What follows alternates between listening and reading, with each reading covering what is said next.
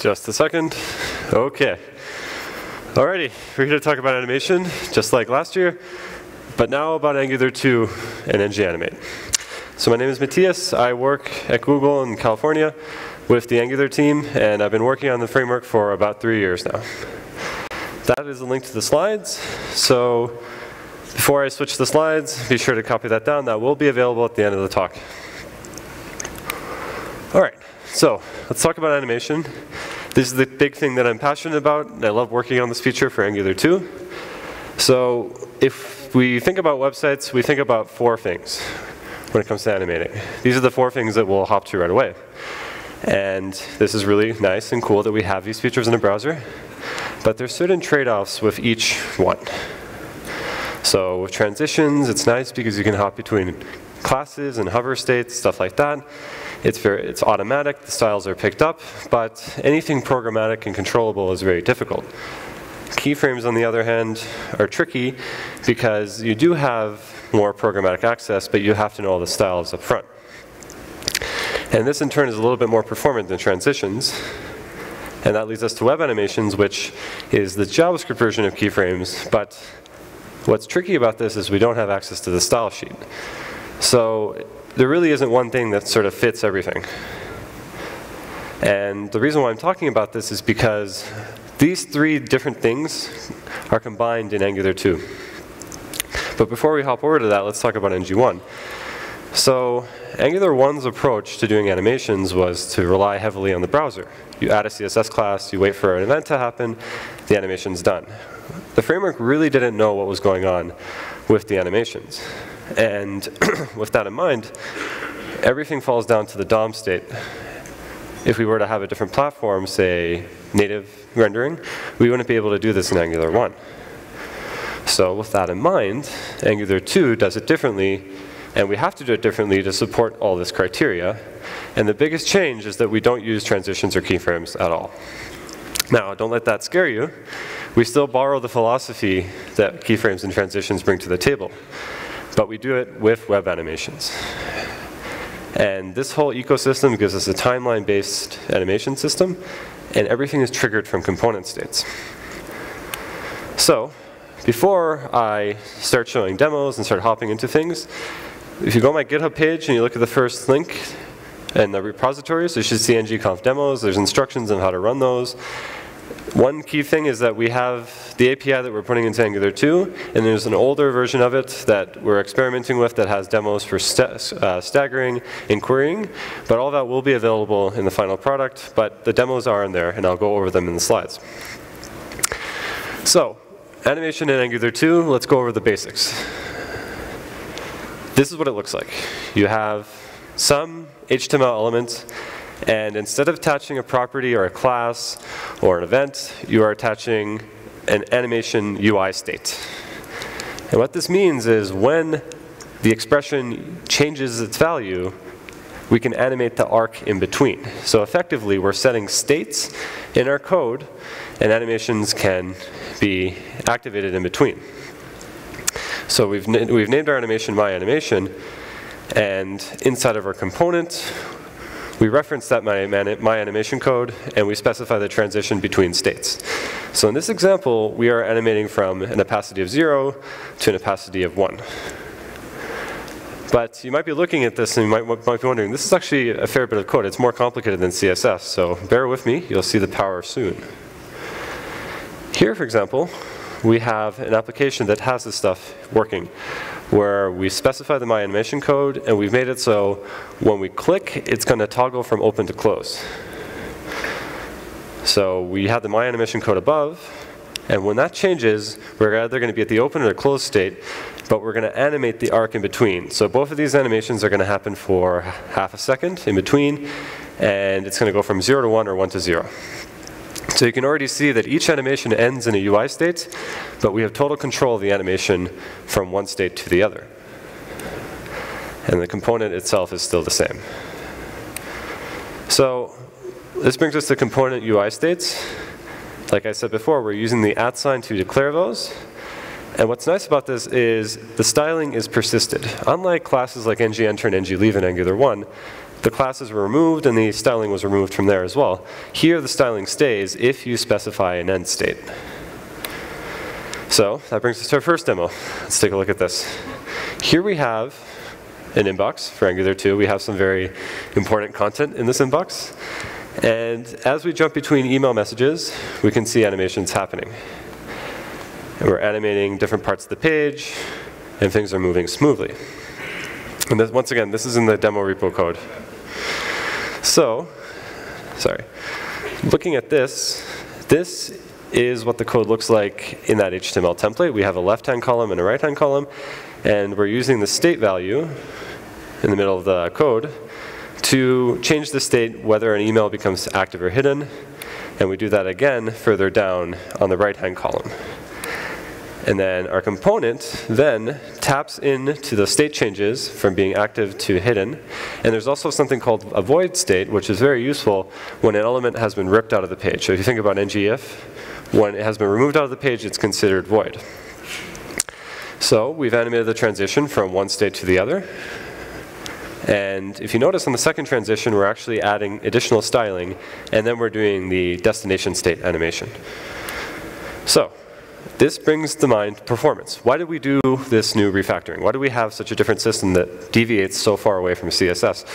Well, the biggest reason is we don't want to have to rely on the DOM. We don't want to have to rely on getComputed_style, because getComputed_style is tricky and it causes browser jank, and we really want to use web animations. Finally, having the ability to code gen this, which basically means taking our complicated animation code and making simple render statements, also yields a lot of performance, and this all works with web workers. So continuing forward then, the only dependency you do need is the web animations polyfill. Now, there is a W3C polyfill, which does work and has been used, and we on the Angular team are putting together a lightweight polyfill, which you can use directly with Angular as well, which is smaller and only has the code that we need for Angular to work with web animations. So let's talk about the styling capabilities of this new API. How can we apply style? You might be wondering, what happened to classes? What happened to keyframes? How do we use those? Well, the good news is that we have a CSS parser built in to the framework. That means that we can define stuff in a style sheet, whether it be CSS classes or keyframes. So if you're familiar with the Animate CSS library, that is a bunch of keyframes, right? So we reference them in our component.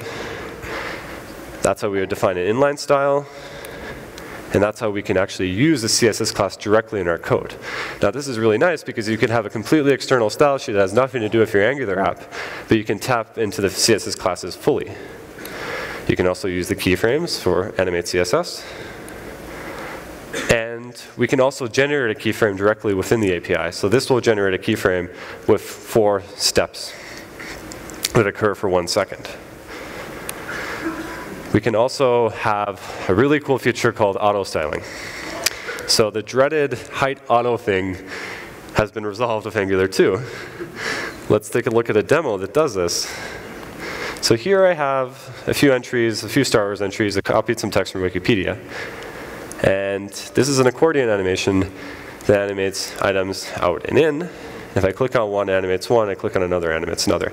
Now, the animation itself isn't anything stellar.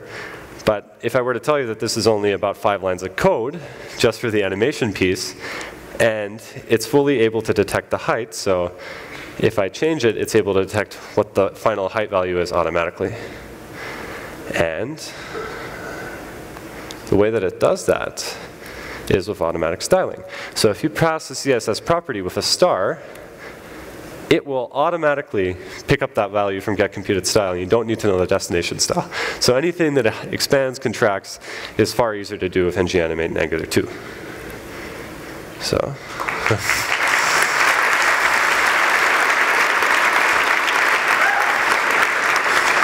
Okay, continuing forward. So you might be wondering, what happened to all the JavaScript code? This is still CSS-based. Yes, we have JavaScript for the sequencing and stuff like that. Well, the thing I'm going to encourage you with is that the JavaScript code isn't entirely necessary with this API. Because if you want to have dynamic properties, so here, for example, we want to have a modal that shows up on the page, but we want it to be bound to the x and y coordinates, you can register a transformation function that will figure out that dynamic styling and pass it directly into the animation. Also, you can have and this isn't working just yet, but we have plans to do this, we'll be able to have component access, so we can directly pull data from the component, pass it into the style, into the animation sequencing. So what about cool stuff like querying and running animations in parallel and performing easing? Well, let's take a look at our third demo. Here we have a modal that's going to appear on page when we click on the Contact Us. And that has a bunch of elements within the modal animating, and then animations happening in parallel when we exit. Now, what does this code look like? Here we have usage of query, where we're selecting elements within the modal. We're applying styles. And then we are animating styles in parallel. If you notice the group at the top, we're animating the container and the inner items. So what's next then? Staggering. Now this was a feature that was in Angular 1, but it was limited to what CSS can do as staggering, which was hacked together with ng-animate. But with this one, we have full support. We can either use a collection of existing staggering capabilities. We can even create our own staggering capabilities. So let's see. Here, for example, I'm selecting all the ng-4s that updated on a page. I'm going to set them all to be hidden, and then I'm going to stagger over them and animate them in piece by piece to opacity. That should actually be opacity of 1. So here, for example, I've created my own custom stagger method that somehow figures out a duration or delay based on some environment settings in the DOM. So if you think about a window or a route, you click on a route and you go to the right-hand page and you click and it goes to the left-hand page, you could have a stagger that could correspond to what direction you're going in. So this brings us to our fourth demo. Here we have a bunch of boxes that are all staggered with a special animation, and this is available in the GitHub code. So component access. This is a very powerful feature. What would you say if I were to create an animation, but I want to tap into when the done event happens in my component, or I want to be able to control it frame by frame? Well, you can inject, well, not inject, but you can pass in an annotation into your class and have access directly to the animation. So before, when we define the myAnimation code in our annotation code, we can ask for it directly in our component, and we can tap into the done events and stuff like that. And we can also control the animation frame by frame, even if the animation is a gigantic sequence that touches multiple elements. So here we have a demo of that. So let's refresh. So I click bottom, this box is moving around, but in my component I'm accessing it directly, frame by frame, and this is what web animations allows us to do. And you do not have to do anything else besides asking for the animation, getting the active player, and setting its position percentage. And if you notice, as I continue, it continues where it is, and then our done callback happens, and we are ready. All right.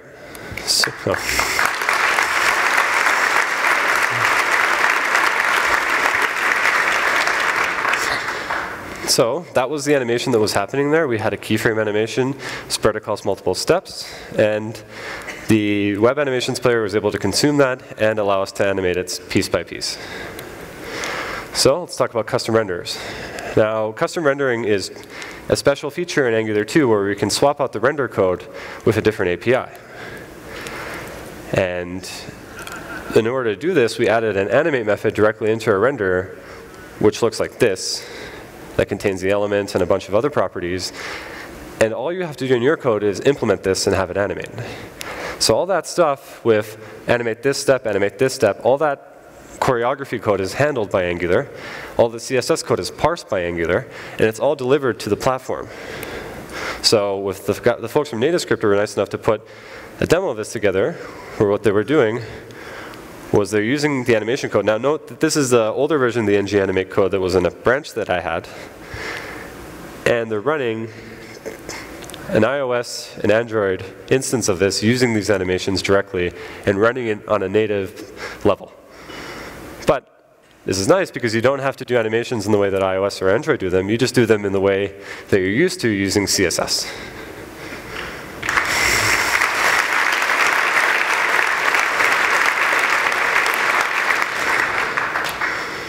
So you might be wondering, when is this coming out? Well, we were trying very hard to have this ready for RC0, And it is very close to having the foundation in, which involves the dynamic styling, the CSS parser, and the ability to sequence animations together. So please wait a few weeks, and we'll have this in here. The API is final. We know that this is definitely going in, and it's going to be exciting once it's done. Thank you to each of these talented programmers. You guys helped me a lot with this presentation. Thanks a bunch to Robert. He helped do the demos. And Thomas and the three of us have been planning this API for a long time.